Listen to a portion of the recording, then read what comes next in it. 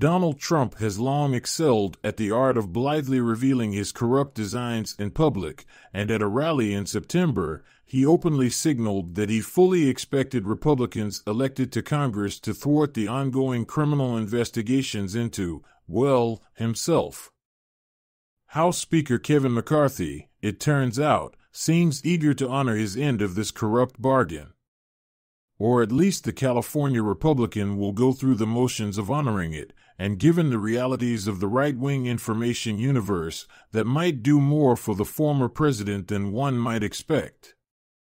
The House is scheduled to vote Monday on a package of rules that hard-right Republicans extracted from McCarthy in exchange for dropping their opposition to his bid to be Speaker, which finally succeeded early Saturday after 15 tortured votes. The rules create a select committee on the weaponization of the federal government, to be chaired by Trumpist Representative Jim Jordan, Republican, Ohio.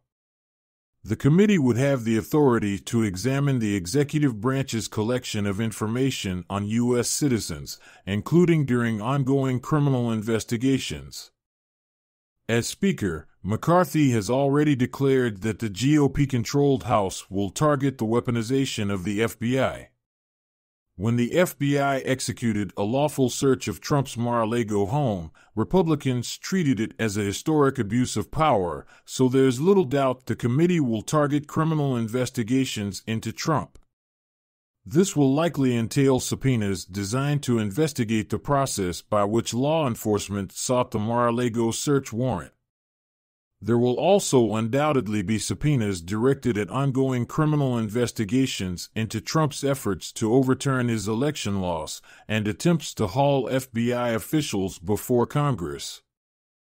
The circus-like intimations of this shouldn't obscure the genuinely important and complicated issues at play here. For decades, through Republican and Democratic administrations alike, the Justice Department has resisted congressional oversight of ongoing criminal investigations. There are reasons for this. Revealing sensitive information could mean disclosures that are unfair to defendants or tip off targets and others about the direction of investigations, compromising them. So the GOP push to pry open these investigations could get tied up in litigation, and courts may not let it get far. But that might not matter. Provoking the department into strenuously resisting oversight might be the whole point. That resistance could serve as grist for Republicans and their allies in the right-wing media to screen cover-up and paint investigations as corrupt. That could even be used to manufacture a fake rationale for impeaching Attorney General Merrick Garland, and for attempts to use an obscure House rule to defund investigations of Trump. This is all deliberately planned theater. Former FBI agent Peter Strzok, who was aggressively targeted by congressional Republicans during the investigation into Russian electoral interference, told me, "Republicans will play that out for a few months," Strzok suggests, to dramatize the question that he expects to be screamed 1,000 times on Fox News: what do they have to hide? Republicans will also likely apply this technique to prosecutions of defendants who attacked the Capitol, whose alleged mistreatment is already a far-right cause. While that's a valid topic of oversight, some Republicans describe them as political prisoners.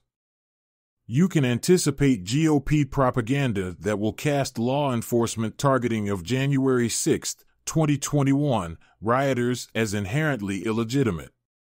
Democrats are also girding for coordination between congressional Republicans and Trump's lawyers. Representative Adam B. Schiff, Democrat, California, the former chair of the Intelligence Committee, notes that during previous investigations into Trump over Russian interference and the strong-arming of Ukraine, Republicans functioned as surrogates for the Trump defense team.